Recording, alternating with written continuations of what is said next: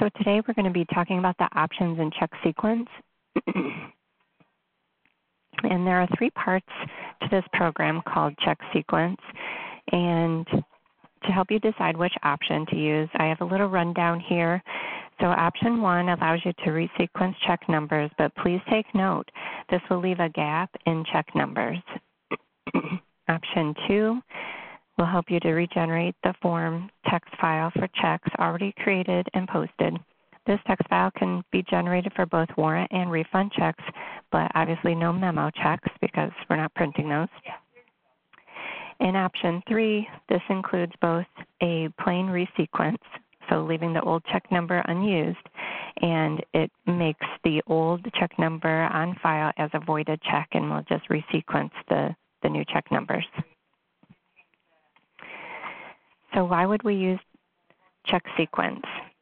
Well, what option 1 does is it will change a series of check numbers on the computer system to reflect the actual physical check forms on which they were printed.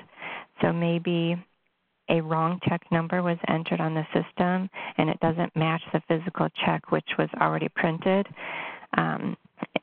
You would use option 1. In option 2, the system will regenerate the forms text file for a series of checks that were not printed or had been generated with an incorrect check number. This option is also to be used for refund checks generated from USAS Web Refund Program. And let's say you have a printer jam. In option 3, this will void the check numbers and resequence them to new numbers and regenerate the forms text file for a portion of a run of checks that were printed but destroyed and unable to be used.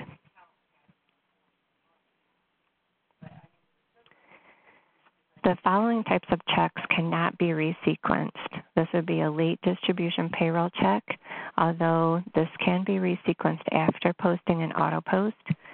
And another type of check that cannot be resequenced is a reconciled check, or a check that has already cleared the bank.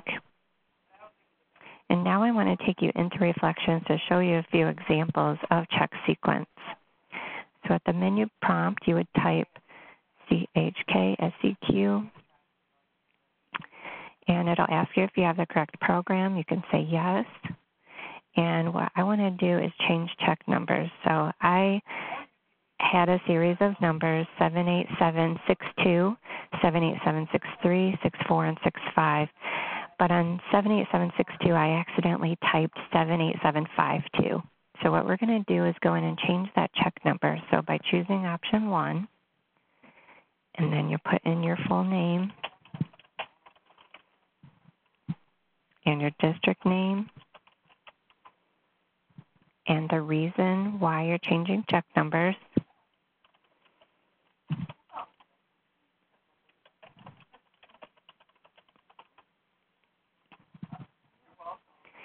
It says enter the numbers that you wish to change.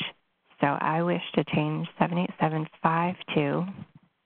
And since this is the only check number that I'm going to be changing, you would enter the same number for the first number and the last number.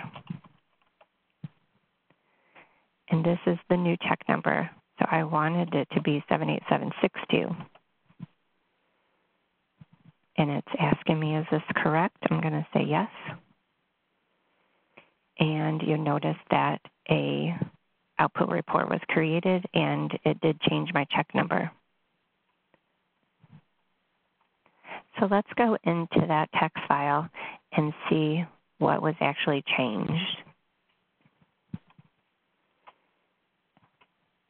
So we're going to menu view.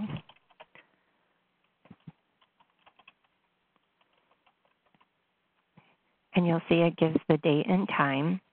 It'll tell what the old check number was, 078752, and I meant for it to be this new check number, 78762.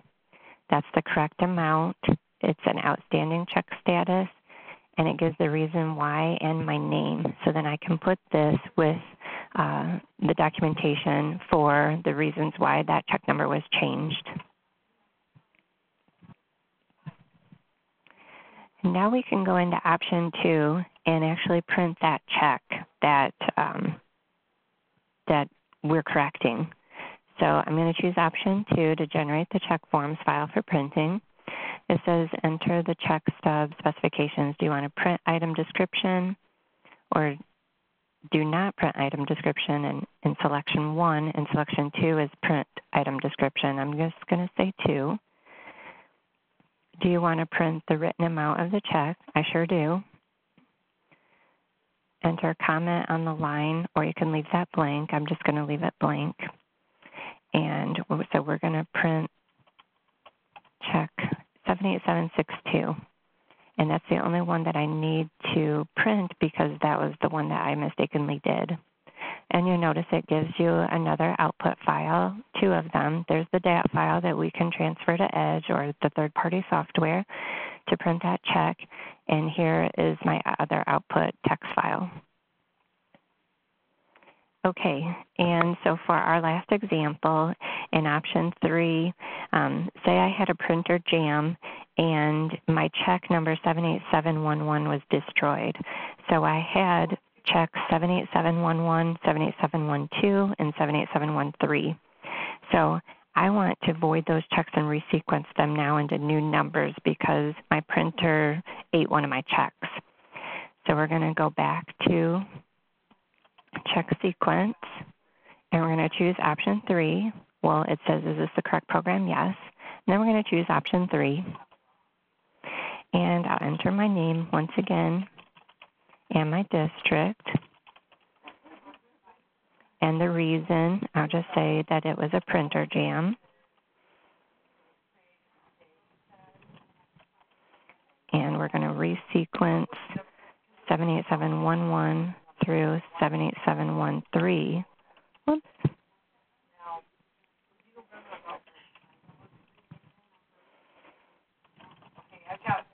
To new check numbers. So this says enter the check number you wish to change. 78711 is the first one.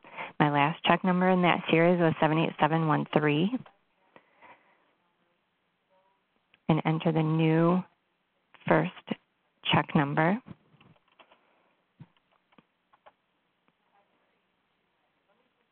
And it's saying there's my new check number 78770.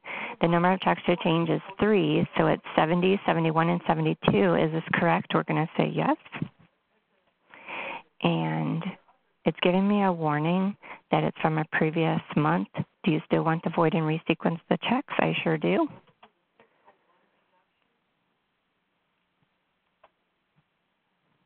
And you'll notice that I get another output file. So we can exit the program now and take a look at that. The number of records changed was 3, so we'll take a look at those 3 changes.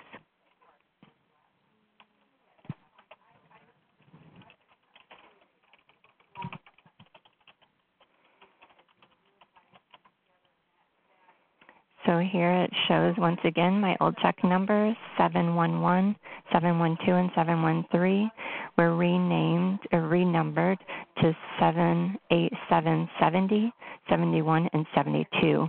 And it gives my reason why we had a printer jam and we're resequencing 78711 through 78713 to new check numbers, and there's my new check numbers. And that is it for check sequence.